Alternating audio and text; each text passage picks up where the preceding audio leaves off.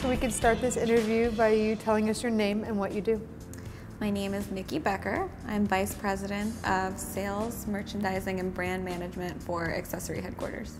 Tell me how you got into fashion. When I first went to school, I studied language and art history. I guess I always liked fashion, and I always liked the more creative arts, but I never really considered it a career possibility for me because I couldn't draw. Yeah.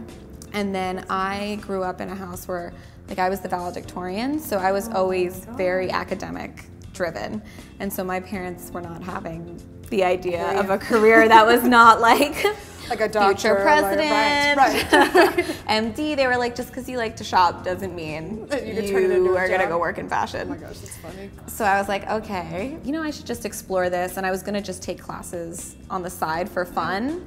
I was like, I'll go have my real day-to-day job, but this will be like my little outlet. And maybe one day I'll have a little side business. Sure. And then I found FIDM had this one-year program for people who already had bachelors. And I was like, oh, well, this would be perfect. It's 1 year. I take classes. They have the business aspect of the industry. So even though I can't draw, I can, maybe find something that's a right fit. Absolutely. And I put in my information to get you couldn't just find all the information. You had to submit your email for someone to call you. And someone called me that night. Wow. And we just got talking, and I kind of told them where I was at and what I really liked about fashion and what I was trying to do. And they were like, what do you want to do? And I was like, well, I guess I would be a buyer because I can't really draw. And they were like, oh, honey, you don't need to draw nowadays. We got computers for that. Love it. And I was like, really?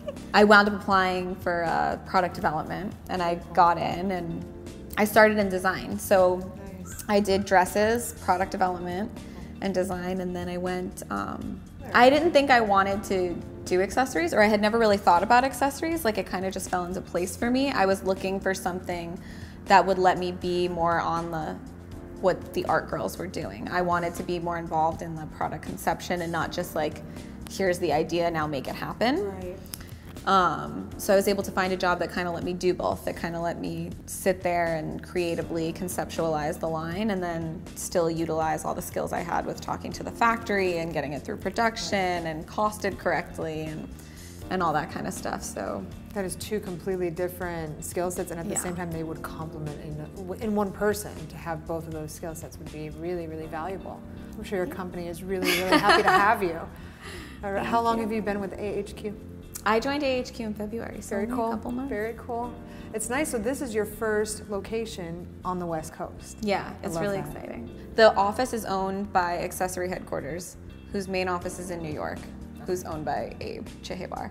And then this is their second office, the West Coast office. So we have little capsules of all the licensed brands that we own. Okay. And then the two brands that we actually own, Kaspszak and Hayden Harnett, are we do all of the marketing, all the PR, all the merchandising, the photo shoots, everything happens here. And then those will both have an e-commerce platform, and all of that goes out of here too. So all of our customer service, and because our warehouse is right in Compton. Oh, nice. So you guys are in the area. You're building out your West Coast infrastructure, starting with the showroom, the distribution, e-commerce. That's cool that you're going to run that out of here too. Yeah, we just launched one of the websites last week, actually. Congratulations. Thank you. It is. It's hard work to launch an e-commerce. I know it's not a retail store where you have the same kind of build, but it takes a lot of background building of what buttons make sense so people don't get lost. And so at the end of the day, it's got to be user friendly, and that's hard to do.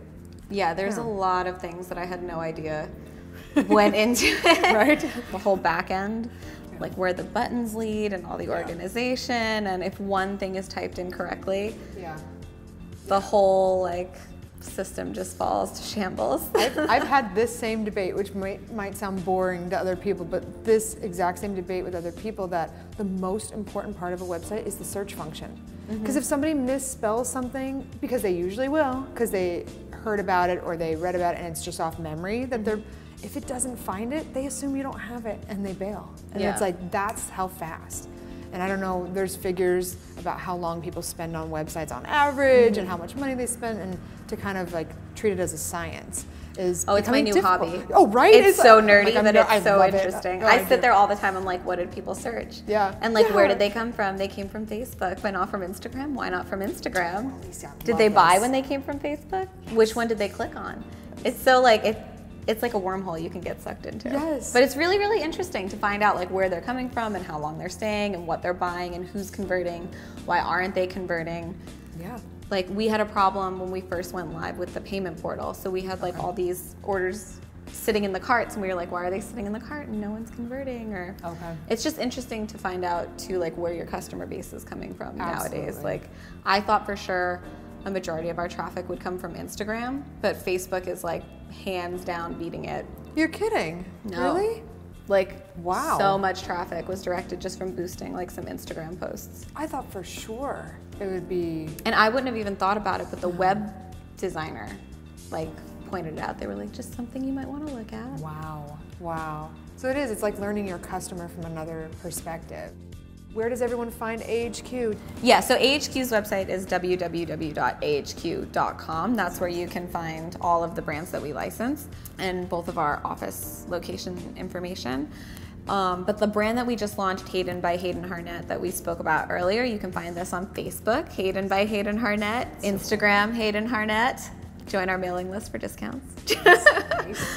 And then we will be launching Kaspszak, which is a really super fun printed nylon brand. It's exciting stuff. I'll have to keep my ear to the ground for what you guys are up to next, because it sounds like things are about to roll. So thank you so much for everything today. Thank you for having me.